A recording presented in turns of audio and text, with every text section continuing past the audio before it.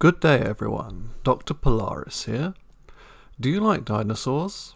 Interested in paleontology? Well, that's a given since you clicked on this video. But have you ever wondered, as I have, what actually makes a dinosaur a dinosaur? Given their depictions in recent pop culture, you'd think that there were four simple descriptors here: big, scaly, extinct, and totally awesome. In the popular consciousness, any animal featured in the Jurassic Park or World films immediately qualifies as a dinosaur, regardless of appearance and lifestyle. For example, news articles concerning Jurassic World often referred to the oversized mosasaur, which didn't just jump the shark but also ate it as well, as being a sea dinosaur. Similarly, the pterosaurs are seen attacking guests at the park are often said to be dinosaurs as well. In the movies and media outside of scientific circles, anything prehistoric and vaguely reptilian seems to qualify as a dinosaur, with the public being left none the wiser. Most people that I've spoken to about this subject tend to share these ideas, which is understandable as they have their own lives to lead, and the question of, is it really a dinosaur, is not at the top of their minds. As well-known science campaigner Aaron Ra once said, "Don't know any more about the fossil record than what they've seen in a few plastic pieces in a prehistoric playset. Not only do they typically think that all these things are dinosaurs, they might even think that these are all the fossil forms that are known. They have no idea how rich the fossil record is. Just to make this easy for you, I'm going to remove all the actual dinosaurs from this image, all except one. In the top right-hand corner there is a yellow terror bird. Now that actually is a dinosaur, just like all birds are, and I'll explain that momentarily. But the two pliosaurs beneath it are not dinosaurs. The three specimens closest to the tree at the bottom are mammal-like reptiles from a time before the dinosaurs. A lot of people aren't even aware that there was a time before the dinosaurs.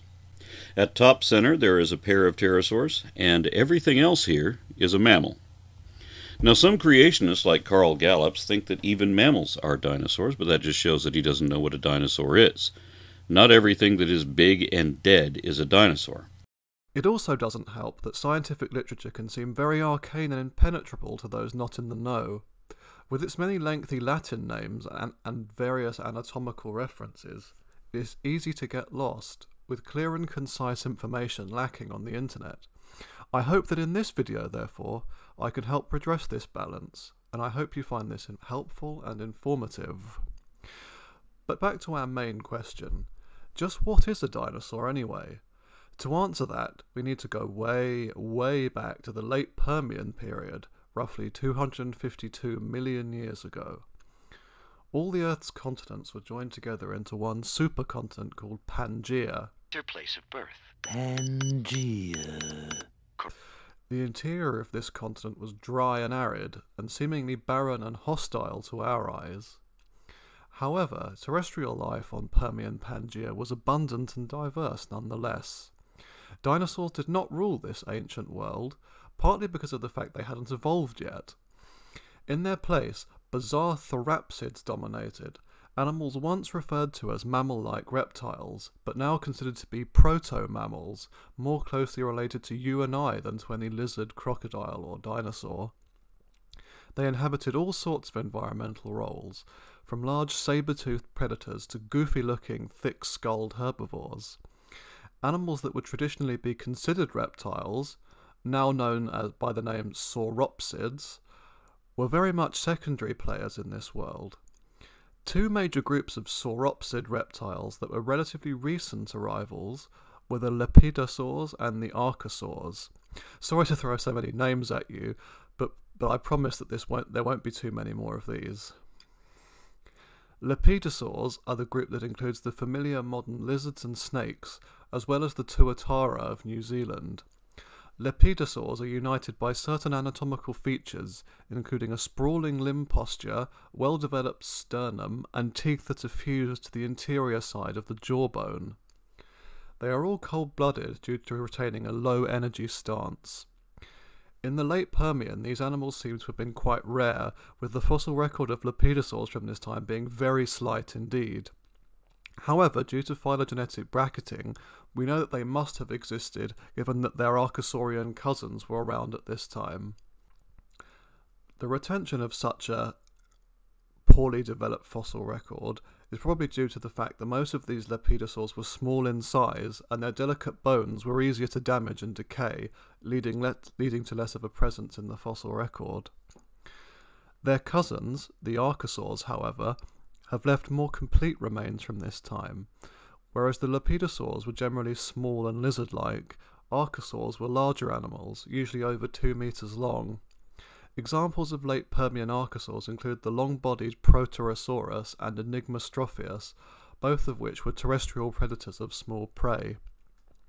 Joining them were the Proterosuchids, crocodile-like animals with a strange notch in their upper jaw. It was from animals like these that the later Crocodilians, Dinosaurs and Pterosaurs were descended. Archosaurs, especially the more advanced ones, are differentiated from Lepidosaurs by their more upright posture, teeth solidly fitted into grooves in the jawbone, and a reduction or loss of the sternum. These features enabled these smallish predators to be more effective and energy efficient than their cousins, with higher metabolisms. These traits would serve them well when an earth-shattering extinction event would wipe out most of the once dominant therapsid proto-mammals, setting the stage for a massive diversification event that would eventually lead to the dinosaurs themselves. The ensuing Permian mass extinction struck 252 million years ago. Caused by a combination of extreme volcanism, runaway warming greenhouse gas emissions, and several asteroid impacts, this was an event of such biblical proportions that it is hard for us to fathom today. Terrestrial life on Earth came perilously close to disappearing altogether, with 75% of species vanishing from the fossil record. Rates in the oceans were even worse, pushing upwards of 90%. The reign of the proto-mammals came to an abrupt end, with only the pig-like dicynodonts and the increasingly mammal-like cynodonts surviving the extinction event by a wide margin. With the death of their main competitors, the Archosaur suddenly exploded in diversity, producing a myriad of bizarre and novel forms in the ensuing Triassic period. From Proterosuchid-like ancestors arose lineages that led to the Crocodilians and their relatives, the flying pterosaurs, and of course the dinosaurs, as well as many other groups that are less familiar to us. As interesting as these groups are, we will now focus on those animals that were considered part of the dinosaur-like branch of the Archosaur family tree, the Dinosaur Morphs. While their crocodile-line cousins were dominating the large animal niches, the Dinosaur Morphs were generally small and slender. They all shared an advanced ankle joint that functioned as a single hinge, allowing a greater degree of mobility.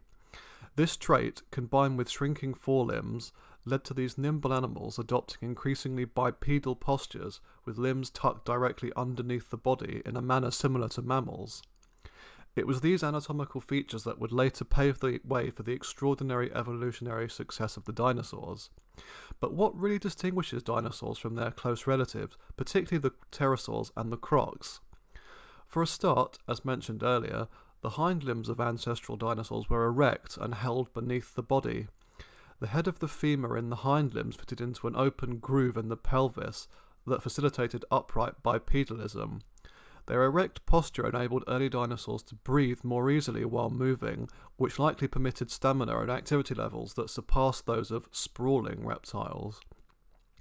Erect limbs probably also helped support the evolution of large size by reducing bending stresses on limbs. Some non-dinosaurian archosaurs, including the Rheasusians, also had erect limbs, but they achieved this in a completely different way, with a so-called pillar-erect configuration of the hip joint, where instead of having a projection from the femur insert into a socket, the upper pelvic bone was rotated to form an overhanging shelf. Nowhere was the dividing line between dinosaurs and non-dinosaurs more tenuous than during the Middle Triassic period, when various populations of archosaurs had just started to branch off into dinosaurs, pterosaurs, and crocodiles. Imagine an ecosystem filled with slender two-legged dinosaurs, equally slender two-legged crocodilians, or crocodilian relatives, and other plain vanilla archosaurs that looked for all the world like their more evolved cousins. For this reason, even paleontologists have a hard time definitively classifying Triassic reptiles like Marsuchus and Procompsognathus. At this fine level of evolutionary detail, it's virtually impossible to pick out the first true dinosaur. The 240 million year old Neasosaurus parringtoni might qualify for this role. This small animal from Tanzania may well have been close to the ancestry of all dinosaurs, but its status is uncertain as the animal is known from very partial fossil remains. Aside from the presence of erect limbs, however, the anatomical quirks utilised by paleontologists to define an animal as a dinosaur become rather arcane if you are not familiar with animal morphology.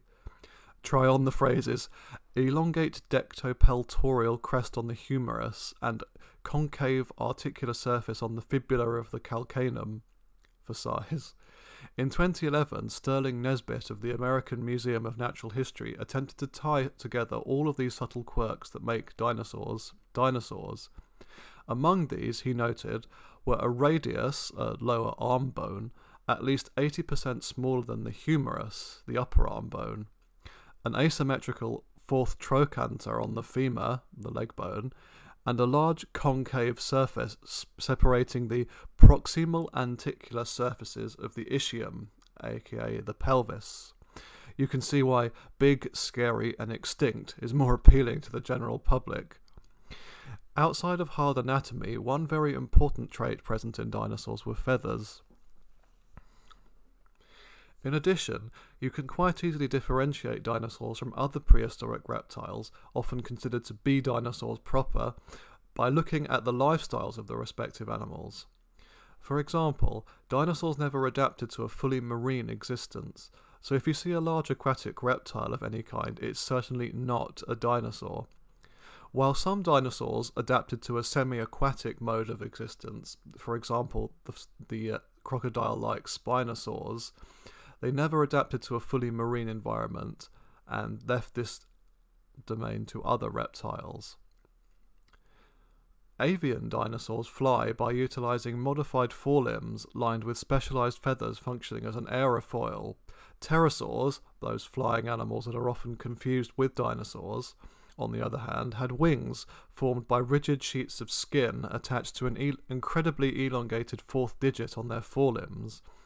These taut, sail-like structures were further attached to the body and lacked any kind of flight feathers, although the bodies of pterosaurs were covered in a fuzzy coat of hair-like fibres.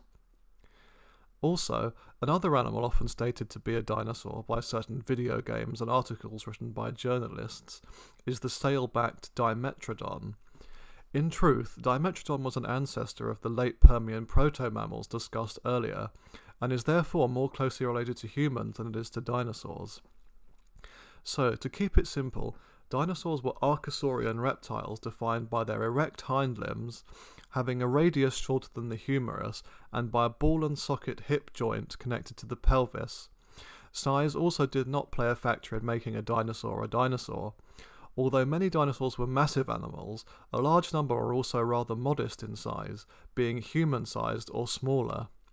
The smallest non-avian dinosaurs were the size of pigeons, while the largest were equivalent to some baleen whales in length and mass. So remember, big, fierce, scaly and extinct does not a dinosaur make. Thank you so much for listening. I know that this is a new channel, but I hope to produce more interesting content like this every week, so remember to subscribe, like and comment if you want to see more paleo stuff like this. I also have a DeviantArt page devoted to speculative evolution if you feel like having a browse. Once again, thanks for listening, and I hope to see you again soon. Cheerio.